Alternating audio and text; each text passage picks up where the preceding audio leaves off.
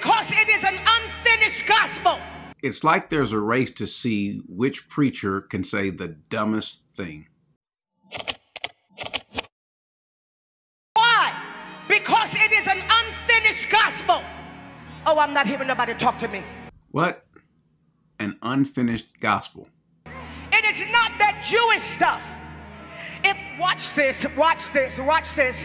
If I don't partake and respect the fact that the Bible said that we are engrafted into this thing, making us fellow heirs. Before I hear more, the first thing I'm just thinking about are all the people that are surrounding her, just listen to her. And I'm wondering, why isn't anyone just shutting down the volume, taking the mic away from her, or confronting her, or just leaving? How long are we going to shout and miss it? Today, we hit the timing. Today, we line up with what is happening in Israel. No, y'all ain't saying nothing. We're going to line up with what is happening in Israel. This is so silly, it's getting interesting. I don't think you understand this. Let me give you some information you don't know. That's typically when you know that something ignorant is about to be stated. Let me give you some information that you don't know. Only I know this. In 1987, the original Jews were the dark-skinned Ethiopians. In 1987, they started a movement called the Moses Movement. And the reason why the movement started was because the dark-skinned Jews decided, we're going home. So they left Ethiopia by the thousands. When Israel knew they were coming, they devised a plan called the Moses Project to usher them in. So now the black Jew and the white Jew is joined together in Israel. And the place where they thought they were going to build the tabernacle belonged to the Arabs, and they found the original spot. You don't hear what I'm saying? I hear what you're saying. I don't understand what you're saying. What you're saying makes no sense. You don't hear what I'm saying? Jesus cannot come back, because if he does now, he's coming back for half of a body. I'm not hearing y'all. The Bible said that he died so that both Jew and Gentile would be joined together. If he come back now, he's only coming back for half of a body. He needs the whole body of Christ. He's only coming back for half of a body. He needs a whole body. This almost reminds me of when her friend, the apostle Matthew Stevens, said that when God spoke to Adam, he spoke to Adam, a person who had nobody. You know the most powerful issue with that? Do you know the most profound challenge with that? Adam did not have a body. But in case you missed it, she said the gospel is unfinished. Why?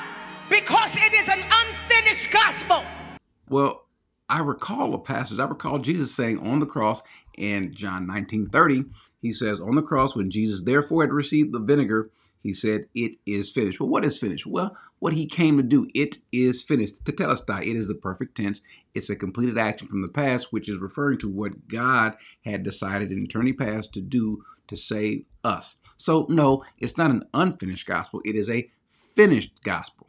Now, in regards to Israel and the Gentiles, Jew and Gentiles, the church in Israel, we were told this by Paul in Romans 11. Now, Paul from Romans 9 through 10 and 11 is speaking about his desire for the Jews who at this time, by and large, are not coming to Christ, though they were the first to do so. They're not doing so, but his concern is for them. But he makes a statement to let us know that they will come, those whom God has, as he says, has elected.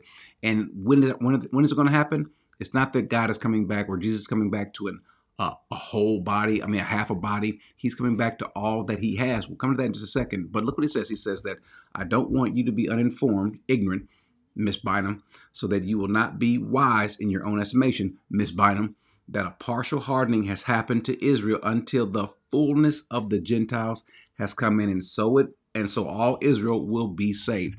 So, Miss Bynum, or anyone else that would listen to this ignorant statement, this ridiculous speech that she's given, it's not a sermon, it's a speech, that God's having a half a body, he needs a whole body.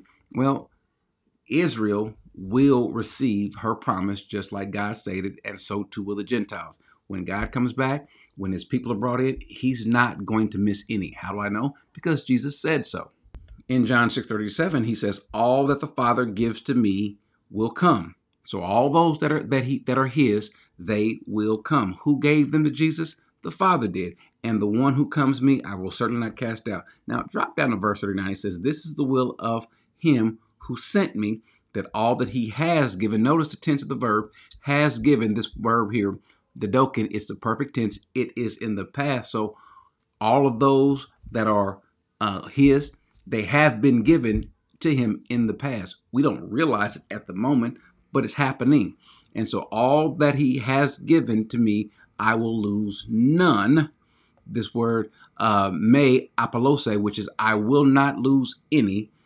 And so he's clear, I won't lose any of who? All the ones that were given. And so he's not coming back to a half a body. He's coming back to every single one that are his.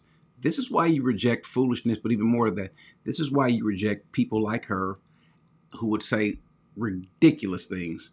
And it's really shameful that there are even people that are there that are still listening to this lady.